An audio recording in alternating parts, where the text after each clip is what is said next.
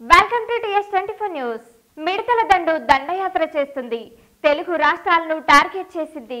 ఇక తెలుగు రాష్ట్రాలే మిగిలి ఉన్న ఇప్పటి వరకు మిడతల దండు దండయాత్ర చేయడంతో ఎంతో మంది నష్టపోయారు. మిడతల దండే అని తక్కువ అంచనా వేయకండి.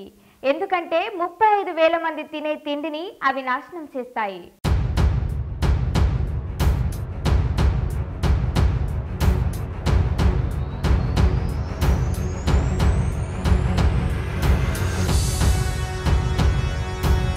కరోనా మహమ్మారితో అలుపెరగని యుద్ధం చేస్తుండగా ఉంఫాన్ రాష్ట్రంలో అలజడి రేపింది. తుఫాను విపత్తును సమర్థంగా ఎదుర్కొని ఊపిరి పీల్చుకుంటున్న సమయంలోనే రాష్ట్రానికి కొత్త విపత్తు సంకేతాలు వస్తున్నాయి. పంటలకు అపార నష్టం కలిగించే మిడతల దండు రాష్ట్రం వైపు దూసుకు వస్తుంది. మిడతల దండు దాడితో వ్యవసాయ ఉత్పాదనాలు భారీగా దెబ్బతింటాయి. దీంతో రాష్ట్ర సమగ్ర ఆర్థిక పురోగతిపై తీవ్ర ప్రభావం పడుతుంది. రబీ సాగు పూర్తయి పంట సిద్ధంగా ఉంది. త్వరలో ఖరీఫ్ సాగు ప్రారంభమవుతుంది.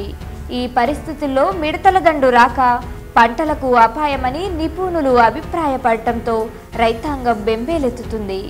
తెలుగు రాష్ట్రాలపైకి దూసుకొస్తున్న మిడతల దండు 70 ఏళ్ల తర్వాత మళ్లీ భయపడుతున్న ప్రపంచ దేశాలు. పంటలను క్రిమికీటకాలు నాశనం చేయడం శరమామూలే.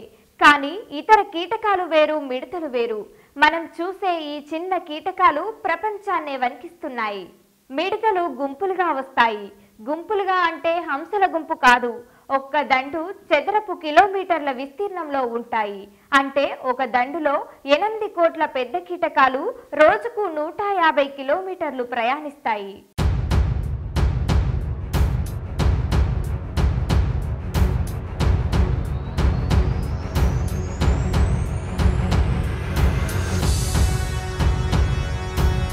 ఇప్పటికే ఏడాది కాలంగా పలు దేశాలను ఈ మిడతలు వణికిస్తున్నాయి. తూర్పాఫ్రికా, పశ్చిమాసియా, దక్షిణాసియాలోని 23 దేశాల్లో పంటల్ని నాశనం చేసింది. మనుషులకు తిండి దొరకని కెనియా, ఇథియోపియా, సోమాలియా వంటి ఆఫ్రికా దేశాలు దెబ్బతిన్నాయి. అప్పట్లో 18 ఏళ్ల క్రితం ఇలాంటి మిడతల దాడి ప్రపంచంపై జరిగింది. 2003-2005 మధ్య పశ్చిమం, వాయువ్యం ఆఫ్రికా దేశాల్లో సుమారు 3 కోట్ల ఎకరాల పంట సర్వనాశనమైంది. అంటే మిడతల దాడి ఎలా ఉంటుందో తెలుసుకోవచ్చు. మిడతల వల్ల నష్టపోయిన రైతుల కోసం ప్రపంచ బ్యాంక్ $500 మిలియన్ గ్రాంట్స్ను తక్కువ వడ్డీ రుణాలని మంజూరు చేసింది. మిడతల గుంపు అంటే కుంభకర్ణుడికి కీలక రూపమని అనుకోవచ్చు.